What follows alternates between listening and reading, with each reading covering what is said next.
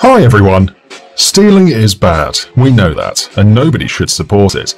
But still, you have to agree, some robberies amaze us because of their complexity. We've seen all these kind of burglaries in movies, but no one expects to see something like this in real life, so we'll show it to you. So here are the 10 most brilliant burglaries caught on camera. Let's get it on. Hey there!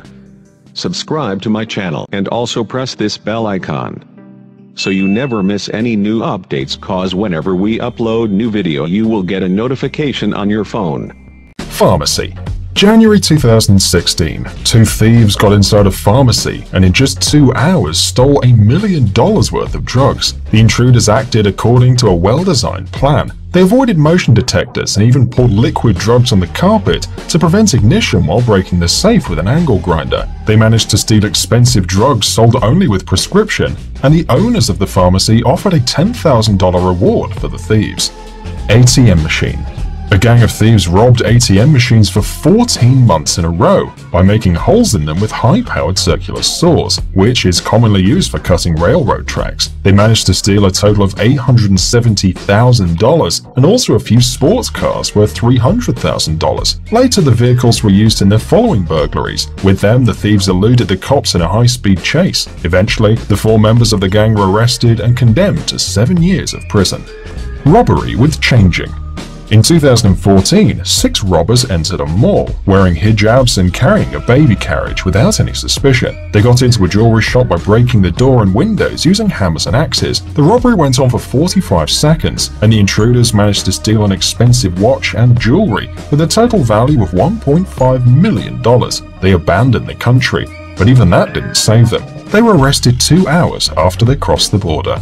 Armored car bank. In 2009, the 3 burglars made a hole in an armored car bank with a rotor saw. While they were collecting the money, the police arrived. During the chase, they hit a police car, and a few policemen were seriously wounded. The gang committed several thefts for a total amount of $1 million. They had always been able to escape, leaving no trace, but finally in 2010, all 3 of them were arrested and charged with different crimes. Money transfer truck. In 2010, a group of thieves armed with machine guns stole over $7 million from a money transfer truck. The attack took place on the road right in front of other drivers. The gunmen set the truck on fire while they were pulling the money out of it. After that, there was gunfire between them and police, but fortunately no one got hurt.